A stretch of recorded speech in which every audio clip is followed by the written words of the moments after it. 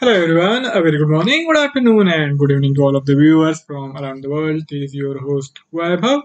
In today's session of JForex Indicators Explained, we will be continuing our regression series in which we are looking at various regression indicators. And now for this session, the turn is regression channel. This is the modified version of linear regression channel which we saw earlier. So if you have seen the concept of that indicator, this indicator is almost similar, but we have some additional tools available for further customization. So that's what makes this indicator in particular interesting and also more adaptable for whatever is your trading style. So let us now head to the JForex for the newly released trading platform from the Dukascopy Bank SA. This is the Euro JPY chart, and I will change it to the most traded currency pair, Euro USD. Okay, here it comes. And if you simply do a quick search, if you type in regression, all the regression based indicators will appear. So now we have seen these three indicators earlier: the linear regression channel, the linear regression intercept, linear regression, and also we saw the linear regression slope and angle. Now it's the turn of regression channel, so we consider here. Okay, now from the chart, you can see that this indicator in particular takes a lot of data into consideration while calculating this channel. So we have 250 bars worth of data being considered. That's 250 hours worth of price data while forming this channel, and that stands for more than 10 days, 24 hours, 1 day. So we have 250 hours being considered, as we have this each candle period defined at 50. Now if you look at the chart, you will notice that even though this channel is formed using this much data, still it seems to fit in to the price formation quite well. Of course, we will have some instances where the price action is going to go out of these indicators channel, and that is going to happen from time to time, but it fits quite well compared to what we saw in case of the moving averages.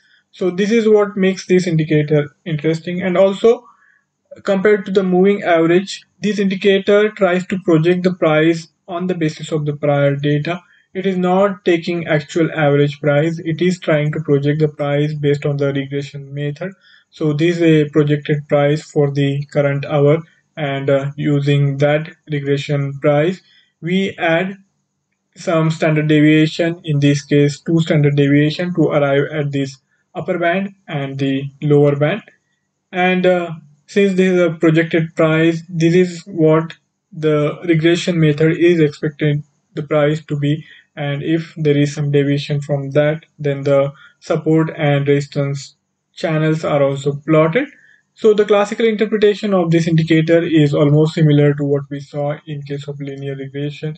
We use this middle line as a guiding light for defining the trend. If it is sloping upward, then that is indicative of the bullishness. And if the price formation is taking place in this upper channel of this indicator, then that indicates that the trend is quite strong, strongly bullish. And if we have this price channel sloping upward, but now the price action is dipping on the lower side, so that is the time when we have to get cautious. There is also a possibility that the trend might have run its course and it now might be reversing. So be careful and plot the strategy, plot your trading system accordingly. So that's how we can utilize this indicator, see on which side the trend is, and in respect of that trend where the price action is happening, whether the trend is gaining further momentum or if the momentum is waning and if the trend is likely to turn. So this indicator will warn you in in a way where you will have time to change your strategy and adapt to the changing dynamic of the market situation. Now let's consider its customization options.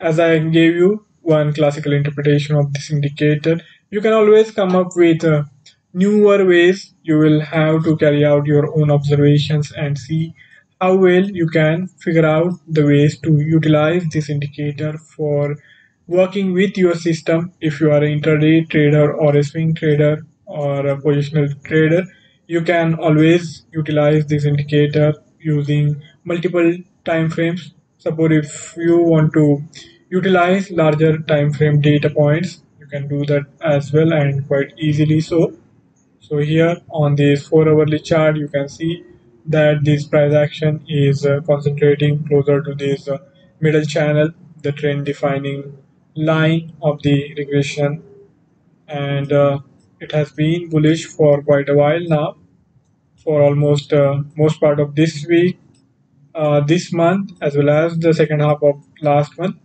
The regression channel is telling us that the price momentum has been quite strong, and it is even now unfolding in the upper band of these larger time frame data. And now if we have to consider how things are shaping up on the daily time frame chart, we can do that as well. So we get this freedom of working with multiple time frames and looking at these data points to see how the things are shaping up on each time frame, and then whatever is your trading strategy, you can try to optimize the entry and exit in light of these data points. So here on this daily chart also, the momentum has shifted to the upper side, and this price action is now unfolding in the upper band of this regression channel, which is indicative of strong bullish sentiments. And as a result of that, if you have been trading in a bullish manner with strategies like buy on dips, you would have been profitable for most part of this month so far, as we have seen Euro USD climbing up on most part of this week as well as last week. Now I will give you some of the options of how you can customize this indicator to make it work for you. Applied price. Applied price is the price point using which this indicator's channel formation will take place. So this is one important input price, and depending on what kind of applied price you are using, you will have slightly different plotting variations in this channel. So please pay attention to this shifting graph, and accordingly you will have to adjust. When we use high price as the defining factor, defining parameter for this input price, you will see this channel has now shifted upward, and the moment I change it to low price, it has shifted downward. And in this case, the lower price is fitting quite well, while in the first instance, when I was using high price, the upper price was fitting quite well. So this is expected as we have this regression plotted, calculated using this applied price. It will fit in more closely whatever is your input price. So that's what makes this indicator quite interesting. So you have to carry out observation, and whatever is your strategy, then you will have to apply these different input prices.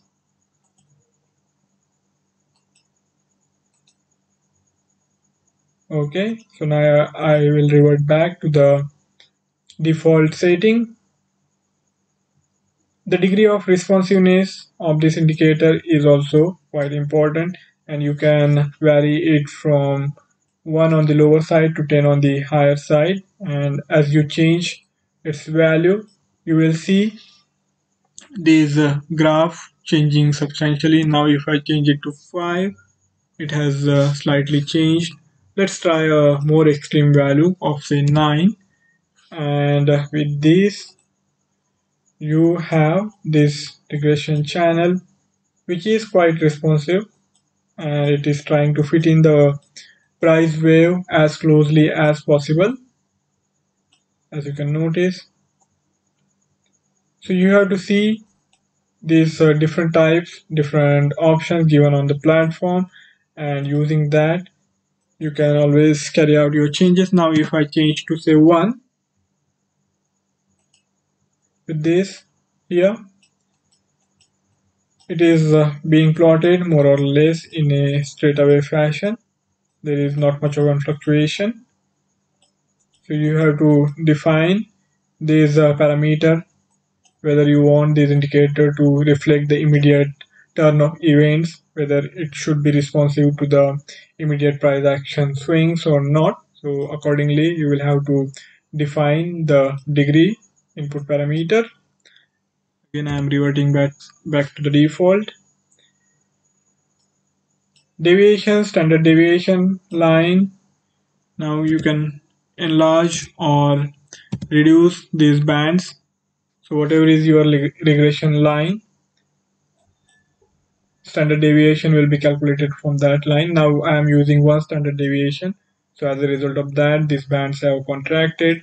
If you want to enlarge these bands, you can do that easily. This is simply the amount of standard deviation which is being applied to this middle band to get this upper and the lower band. Quite easy to understand, and also accordingly we will have this resistance and the support line plotted.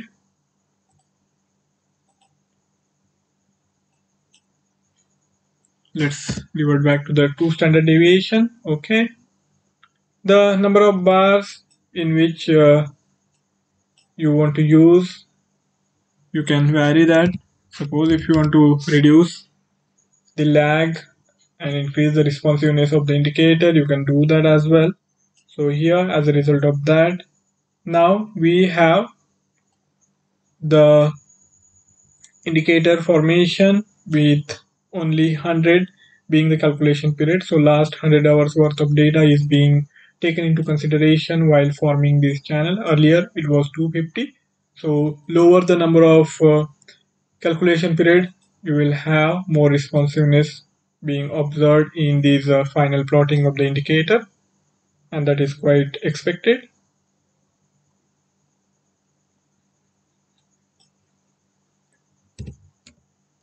So that's with the input parameters. Similarly, you can always play around with these output parameters, and all you have to do is go with this color combination. I think this is also a fine color combination, but if you are not really satisfied with it, you can always change it. You can go for different styling combinations also. Suppose if you want to make this line more prominent, you can increase its width, and you can opt for no, we will keep this as it is. We will opt for the other lines. You can always reduce the transparency also. Suppose if you don't really want the chart to look cluttered.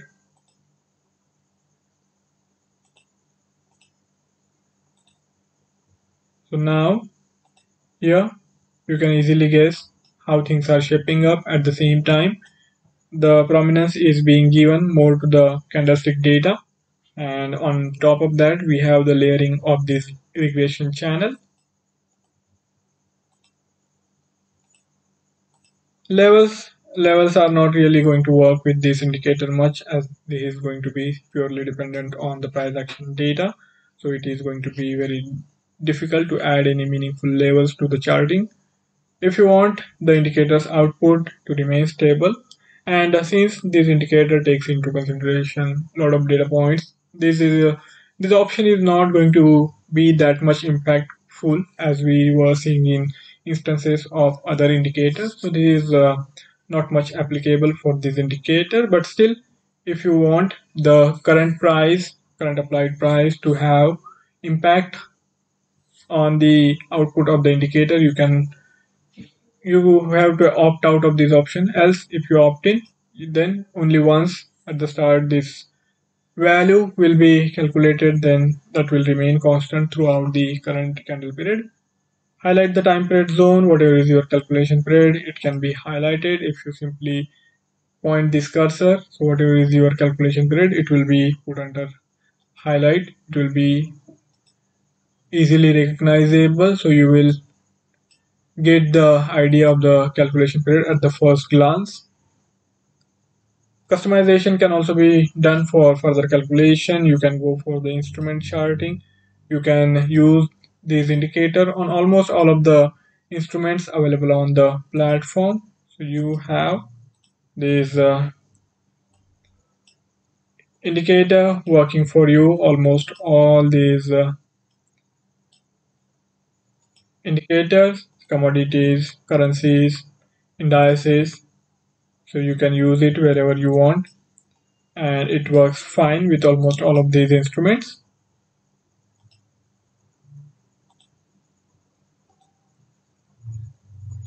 And also you can make the calculation independent of the current candle period, and you can keep it fixed as well. So for that, suppose if you want the candle period of the calculation to be defined using 4 hours regardless of what's the chart's candle period, you can do that as well. So now here this plotting of the regression channel is happening while using the data of 4 hours, even though the chart is of hourly. Suppose if I change it to half an hour, still the plotting will be based on the candle period being 4 hourly, and this channel is will be appearing the same regardless of what candle period you use on the chart. It's taking some time to load, but I hope you got the point what I'm trying to say. So let's revert back to the hourly formation or even 4 hourly. So here on the 4 hourly, we have this plotting on the 4 hour, hourly also, same 4 hours.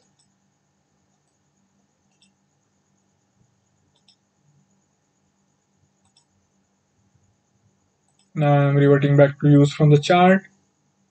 The spread side can be ask or bid, and there will be slight difference depending on the spread of the underlying instrument, but not much. The trajectory of the indicator is going to be the same.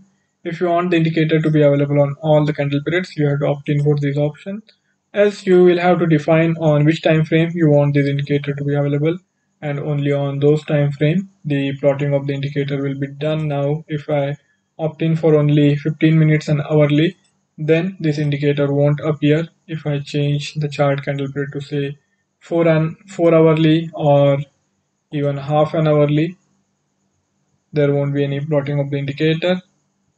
But if I go to the 15 minutes, we will have this plotting of the indicator. So that's how this system works out for you. Hello, Tadavuk. This is the regression channel indicator, and you can use it. How do I add it to the chart? You can simply go to the quick search, type in the regression channel, and it will appear. All these regression based indicators are listed. Okay, and here this indicator is regression channel. Or if you want to know where this indicator is listed, simply go to the add indicator option, and you will find this indicator amongst the statistics maths. Let's see. Okay, here it is, statistics function. Below the linear regression channel which we saw earlier. Okay, so you get these two options, F3 or F4. You can use any of these buttons, and if you do quick search, simply type in regression and you will have this indicator. Okay, I hope you got the point. So now guys, I'm signing up for the day. I will be back on Monday with a new indicator where I will try to explain its concept and of course some of the uses, classical interpretation, and in addition to that the customization options also. So that's all for my side. If you have any query or any idea to share, you can write it in the comment box, the feedback, and I will be more than happy to take the discussion forward. So signing off for the day and the week. See you on Monday. Have a fabulous time ahead. Thank you all for joining in. Goodbye.